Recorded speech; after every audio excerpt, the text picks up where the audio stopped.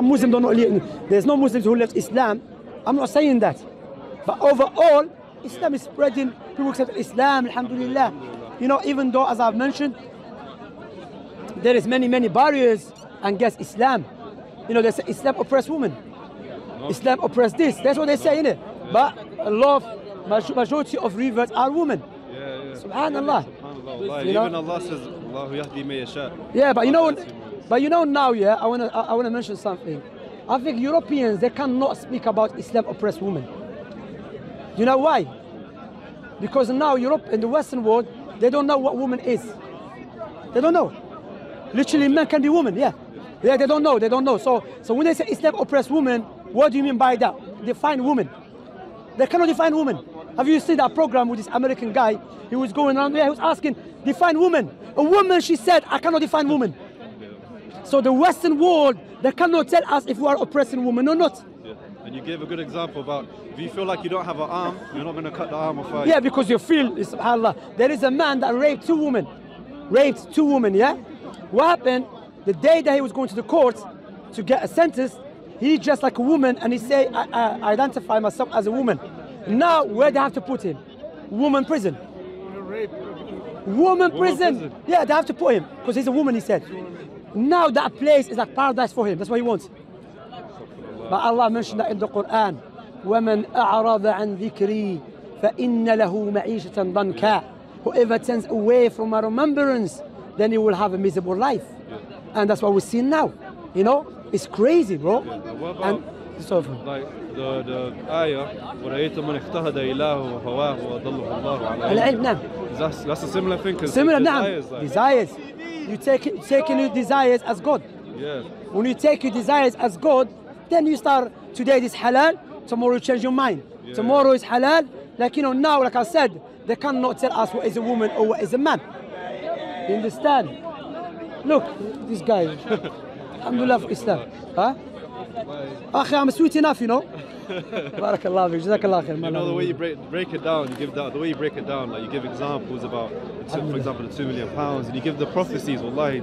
Alhamdulillah. It's an easy way to digest. Alhamdulillah, you know, that's the blessing of Quran and Sunnah, akhi. No philosophy, no long-winded discussions. Quran, Sunnah, simple way. Well, alhamdulillah, that's a barakah. Because I was going into the root of the kalam cosmological. It just gets confusing and you can negate. Like how you said. Yeah. And the way you break it down is easier to digest. It's all of this word arguments, word play, and it's just too much. And why they are using this scientific way to prove Allah's existence or cosmological way? Yeah. Because some Muslims, they have inferiority complex towards the Western world. So they have to debate them according to their style and according to their standard. However, they say because they are different than us. But Sahaba, when they went to Persia and Roma, Byzantine, they were different than the Arab Muslims. I mean, the Byzantine philosophy was there. Persian, there were philosophers, many philosophers. Likewise, Sahaba never said, you know what, Abu Bakr, Umar, Uthman, Ali, Talha, now we're reaching Persia or we're reaching Byzantine. Remember, the people are different. Let us utilize their way. No, they were proud of the Quran and Sunnah. I remember you said something as well, like them accepting Islam is not your criteria. The Quran and Sunnah is a criteria. Naam, akhi. Naam, barakallah fik. Now, people, Allah changed the heart. Where it's upon us to convey the message. Like I mentioned, akhi, there is some guys here, they be speaking to some Muslim brothers, speaking to some atheists here for hours. Hours, akhi. Long-winded discussion, and they have not accept Islam. Do you know why? Because those atheists, they're not seeking the truth. You know, they're not seeking the truth, and they know Islam is the truth. So what you do, you have to remind them with Allah's verse about the hellfire and the punishment. That's the Quranic style, you know. With Jannah. You said as well. I remember you talked about one conversation you had with an atheist, and you must have said to him, "Are you sure you're here?" He's like, "I'm not sure." You're 100% sure. He said, "I'm 99%. I might be asleep." And you said that every week they'll come with a new argument. Of course. To go and research. Now this person cannot become Muslim because what? If he becomes a Muslim and he still have this belief, there's always doubt. Muslim have to have certainty, al-yaqeen. Like, so this guy is gonna doubt. Said maybe Islam is true, but there is some 1% Islam is not true. You kafir billah. Because Islam is the truth with billion certainty, no doubt about it. You understand? So if a person says that, well, I'm going to waste my time with him, telling him, stop on, like one of them, I said to him, are you in front of me? He said, are you asking me epistemologically? Yeah, that guy. I'm asking you a question. Epistemologically, anthropologically, psychologically, cosmologically. And you know the term they use, big terms. And you think, oh, they sound smart. But if you investigate them, they're dumb. No smartness. The smartness, that's what Allah in the Quran mentioned. وَقَالُوا لَوْ كُنَّا نَسْمَعُ أَوْ نَعْقِلُ مَا كُنَّا فِي أَصْحَابِ السَّعِيرِ. They said, if we use our intellect and our hearing, then we wouldn't have been from the people of the fire. What does that mean? They didn't have intellect. No, they had intellect, but they never allowed their intellect to function according to the way Allah created it. They were poisoned with skepticism, philosophy, nonsensical things. You see, so they went against their nature just for the sake of rejecting Allah. I'll give you an example. Listen to this, yeah? I was speaking to a sister.